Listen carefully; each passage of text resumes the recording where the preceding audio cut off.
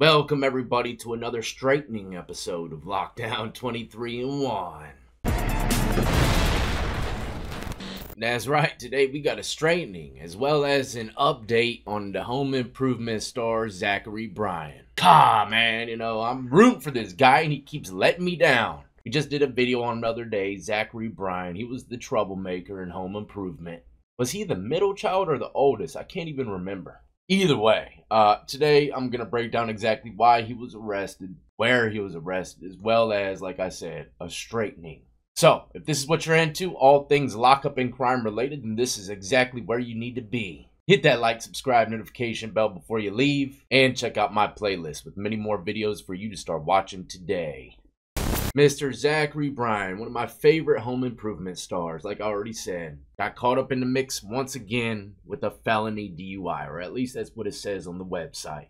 A lot of times these felony DUIs are dropped to misdemeanors, believe it or not. As long as you finish the courses, blowing in the little interlock. I had to do that for my first DUI, and I don't even drink, right? I still, to this day, haven't had a drink in probably years. I never had good luck drinking. I always ended up in lockup, so I gave that away pretty quick. But those interlocks and AA classes, I don't know exactly what they do nowadays. It's been so long, but if I were to guess, it probably hasn't changed too much. Either way, when you get a DUI, it's a very stressful situation. You got to do a lot of stuff that the courts recommend. Unless it's like your third or fourth, then you're going straight to prison. Anyways, this is the report for Mr. Zachery. It looks like he was arrested by La Quinta PD. He is 6 foot tall, 185, hair brown. No, from the last one, it was sandy blonde. How dare they just put a funky brown up there? Eyes blue? Well, last time he said they were aqua blue. I'm just playing, man. I'm just playing. He didn't say that, but he did say sandy blonde. Current facility, John Bennett Detention Center. But it also says that he has a misdemeanor contempt of court here. I don't know if that's why they went to go hem him up, or if maybe he got arraigned in the,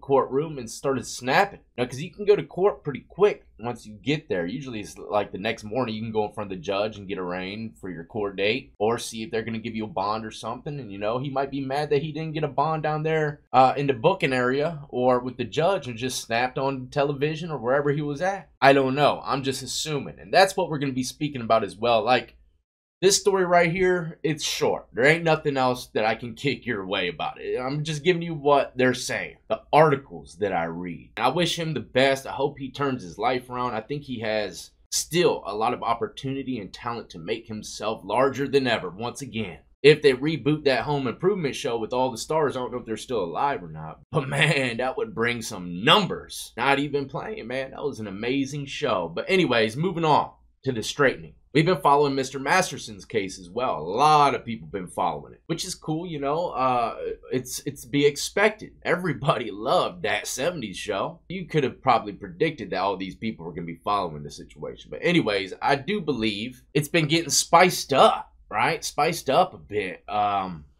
what I mean by that is, people are getting intel from inmates. Right? From what I hear, people are getting intel from inmates, and these inmates that are doing time in the prison that he's at are saying stuff like they got hits out on him, he's been attacked. Look, it could all be very possible. I'm not here to say it didn't happen, but this is the straightening, all right? I don't bring nothing your way unless I'm reading it from an article that's already been published. You know how many inmates come my way with intel, show me flooded floors and all that stuff? Look, you got to remember, these are inmates. I didn't trust 99% of them when I was in prison. I ain't gonna trust them now. See, I think people tend to forget what kind of people are in prison. A lot of good guys, but there's a lot of scam artists. Look, I had someone send me a video of a cell flooded. Turned out, I found out that guy was just setting it up so I could react to it and bring some light to whatever he wanted going on in that prison. I literally found out from someone else across from him in the cell block that he was just making it all up, poured the water on the floor him damn self, right? But I wasn't never going to use that guy's video. That's one rule, major rule I have. I don't take intel from inmates like that because it could be completely wrong. It could get someone killed if it's true or not. So I don't take any kind of intel from inmates that are still locked up. I mean, I hear from them and I listen to them. I don't even have them on the show to tell a story. I tell them, look, bro, when you get out, you got a spot on the channel. But until then, I can't do nothing, man. I apologize, but I wish you the best of luck. A lot of these guys are hitting me up from cell phones that aren't even legal. What if they trace those phones back to me and him, and then everybody gets shaken down? Then guess what? I'm to blame because I put all the intel out with the guy on camera. Even down to reacting to prison videos. Man, there's certain things that I could really show. But I know that if someone's seen it, that guy would get tricked up. That's why I try to just bring, the comedy side of things when it comes to prison. With the reactions, or something that even if someone's seen it, they ain't gonna care. They're cooking food. Okay, man, we're not gonna waste our time, valuable resources, to go find this guy whipping up burritos. So I just wanted to let y'all know that I only go by what I'm reading from news articles. Every inmate death that I've done in the last month or so, it's all in the article.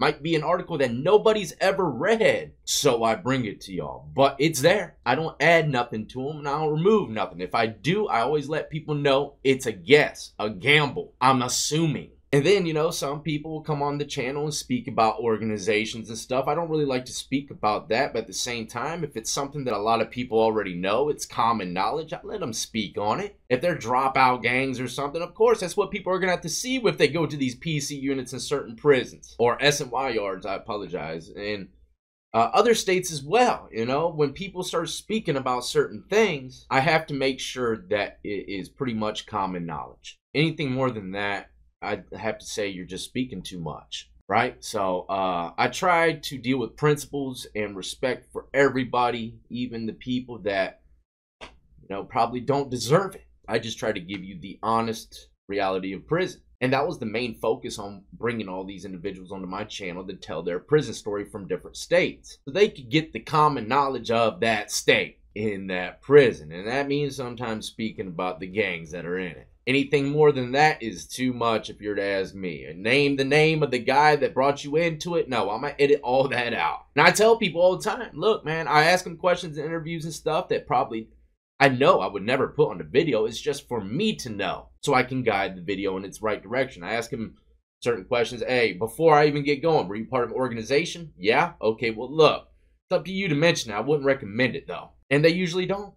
And if they do and they start speaking about something a little too much, I end up editing it out. Once again, though, I'm not here to prove anybody right or wrong, man. That content creator can run his ship however he wants. I'm just letting you know how I run mine. Anyways, that's it. I got to go get my teeth lightened. That's right. They're getting lightened today. But wish me luck. It's been a long time since I've been in the dentist. In the meantime, though, as always, ladies and gentlemen, look, if you're new, hit that like, subscribe, notification bell before you leave. If you've been here, send me $50 on Cash App. I'm just playing, man. I'm just playing. I don't even have Cash App. Oh, I love y'all, man. Y'all be easy out there. And more importantly than anything, stay free.